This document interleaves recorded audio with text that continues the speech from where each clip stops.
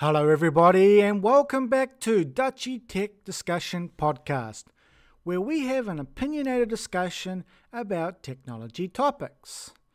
Today we'll be talking about our thoughts on the Nvidia RTX 50 series, new graphics cards that will be coming out this year in 2025. But first, if you enjoy this podcast or any of our other videos that we produce, you can support us by becoming a supporter on Patreon.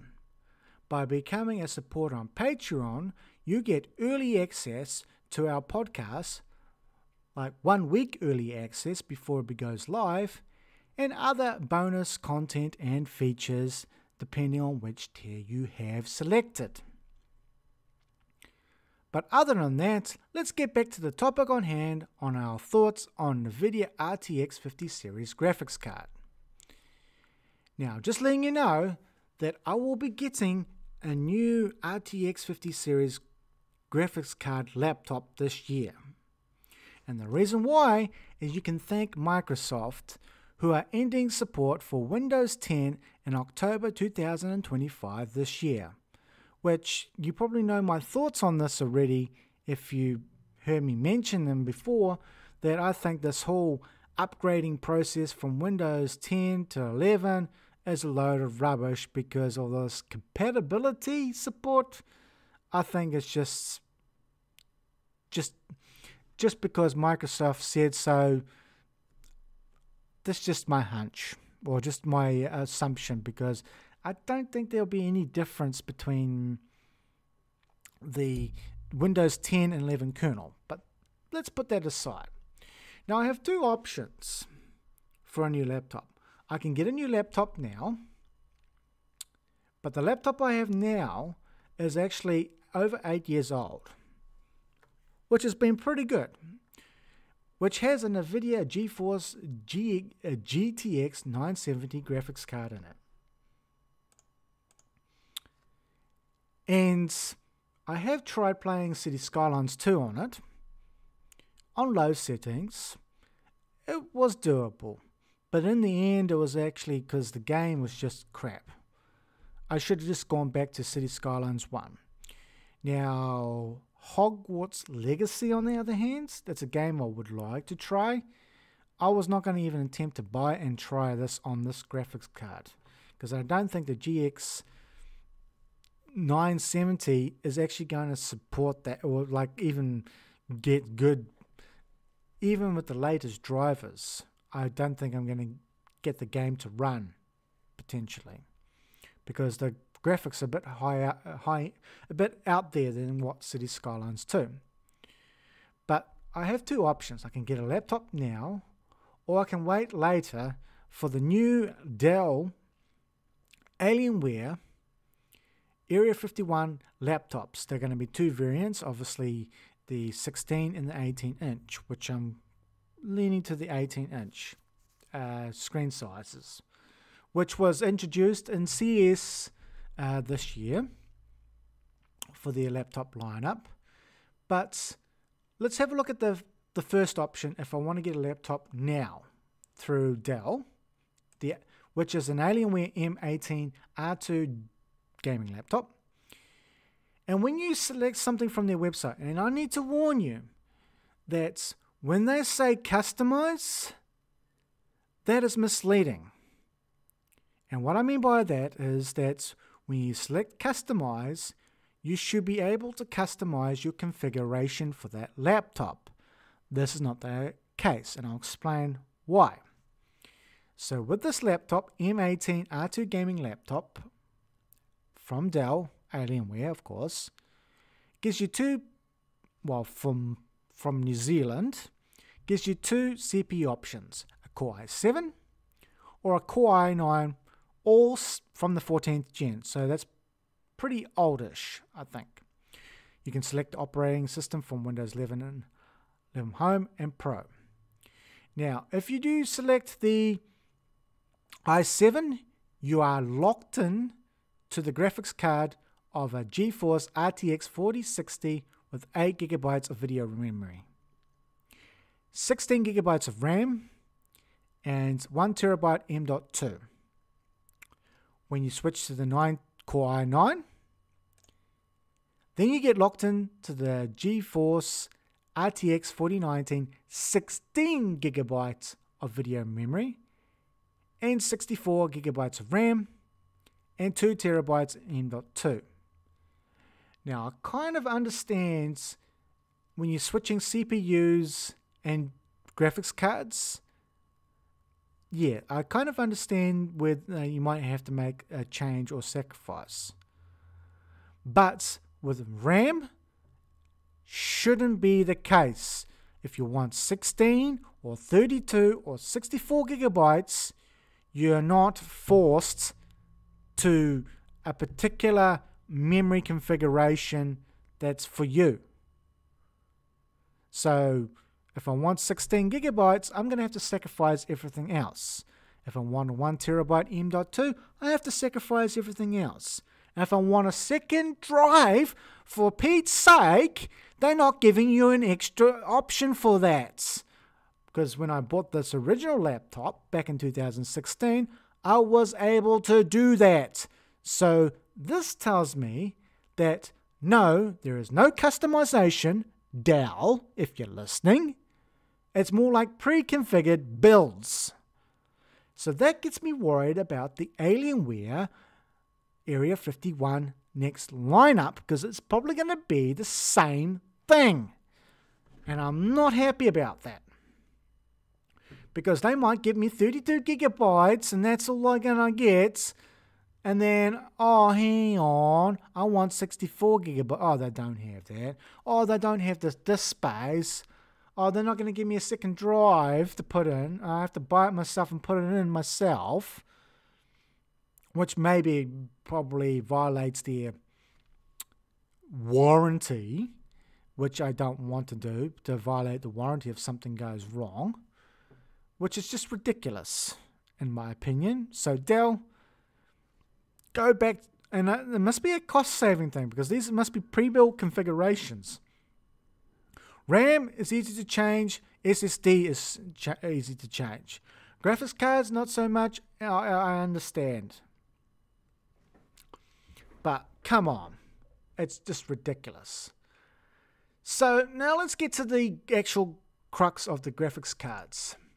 Now they're going to be, we're looking at the specs, okay? They're going to be 4 graphics cards that probably already released January this year, already released now.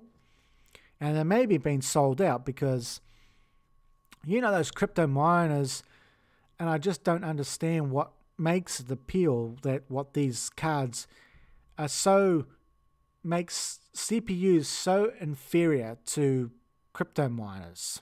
I just don't understand why. But anyhow, you're going to get 4 types of versions of cards. The 5070 and its TI edition, the 5080 and the 5090.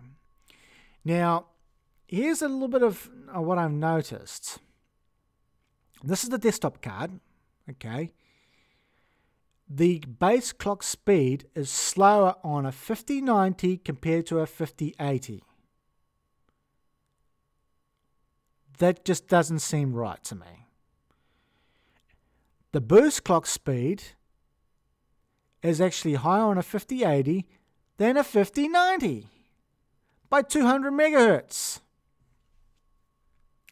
Now, if I compare that with a 40 series card, I would understand from a 4090 and a 4080.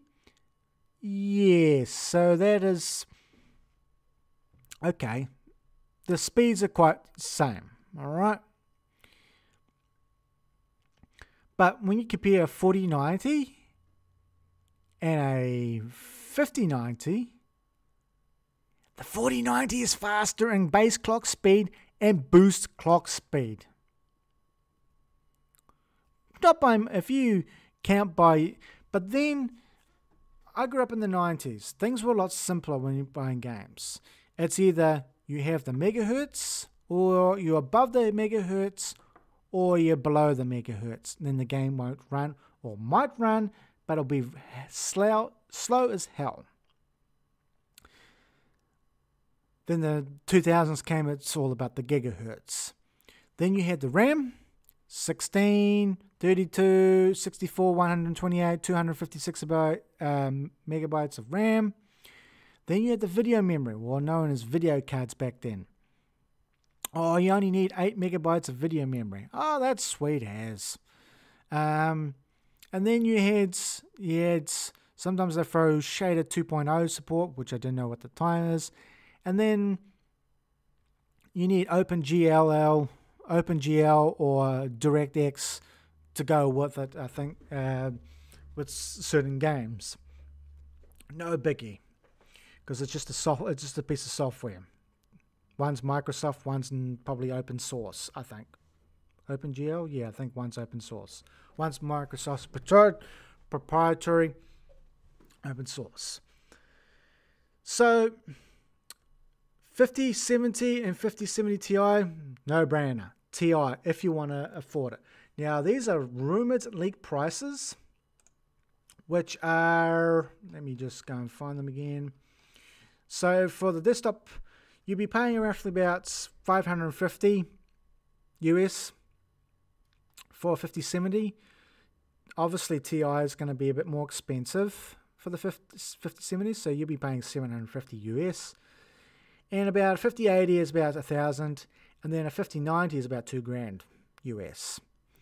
Now, apparently, compared to, if these rumored prices are correct, or leaked prices are correct, compared to the 4090 with the 5090, is about a $400 difference in US, which is a big price increase, which is raising eyebrows.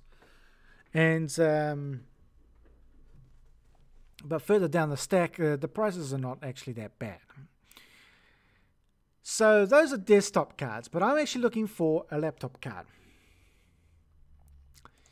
Now, as I said before about Dell, they have pre-configured laptops. Now, I actually seen that Asus actually are selling the 5090 lineup already, and I haven't seen Dell with the latest series laptops.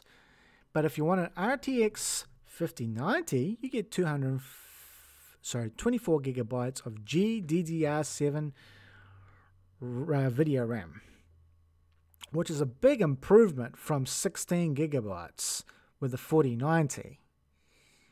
The 4080 is about 16, and a 4070 is about 8 gigabytes, give or take. But for Apple's, the laptop range is going to be a lot slower in specs. Now, I'll just refresh the page. Let's see if they updated it. 50 series. Nope, they have not updated. So, what has happened is I could not find any base or boost clock speeds for these cards. So I don't know. The full specs are quite lower. So if I went with a 4090, it will roughly be about 1.4 gigahertz base.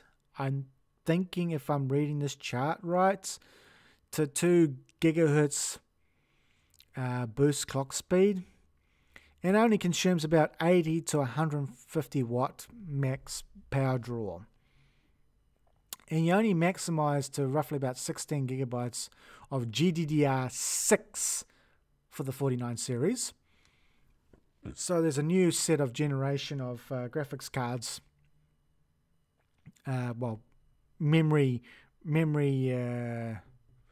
What's the words? Graphics card memory generation, because the 30 series was also using GDDR6 as well.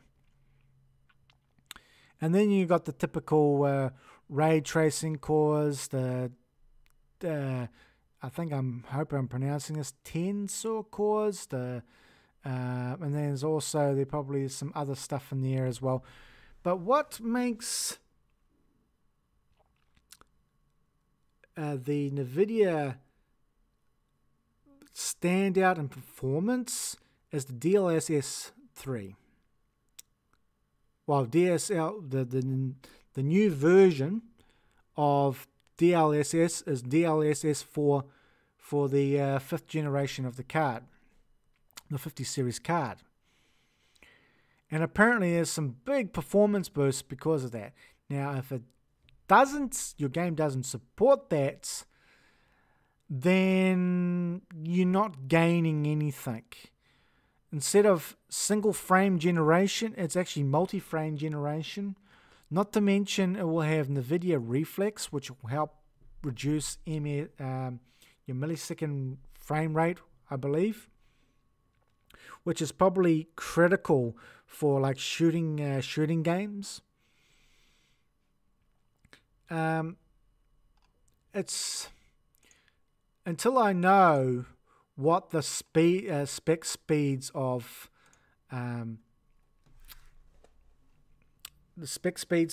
because I'll be locked into a cards, and then I don't know if I'm going to get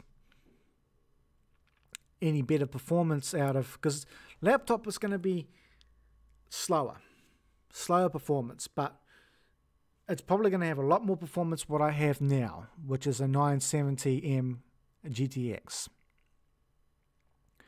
But I would like to know, because there's a lot of hype about this, and they are really emphasizing on AI to boost FPS performance, reduce latency, improve image quality, and a whole bunch of other things like ray tracing, super resolution, and obviously I bet there's probably a lot more features to get more kick out of your card. So I would like to know what your thoughts on, if money's not the objective, and if you had to choose a card out of the 50 series, explain why you got that cards, what's the reason, or what game or what application you require to have that card, and because I really want to know what your thoughts on it, because then everybody else knows, oh, is that a good card? Is that a bad card? Or even just tell me let us know what 40 series card and what is better or not. So let us know in the comments, and I look forward to reading them and possibly replying to them. And until the next podcasts, I'm just going to wait. I'm going to wait and see what comes out of this, and then make my choice. And then until the next podcast, I will see you then.